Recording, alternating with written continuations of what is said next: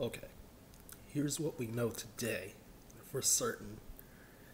For certain, the Pac 12 is coming back. 7 game season on November the 6th. So, the last Power 5 conference to start playing.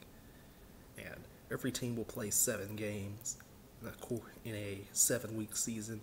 It'll be the same thing that the Big Ten is doing with the whole 9 game thing, where they have, like second place in the division taking on the second place in the other division on conference championship weekend, stuff like that, as the conference championship is going on.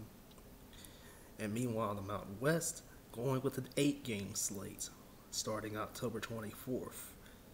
And I mean, hey, football is slowly coming back, slowly, making its way. And there's supposed to be a vote today for the MAC. So, if the MAC, votes for a 6 game season and everything goes well, and I'll have another video talking about the Mid-American being the last conference to vote to play football this fall. So, there you have it.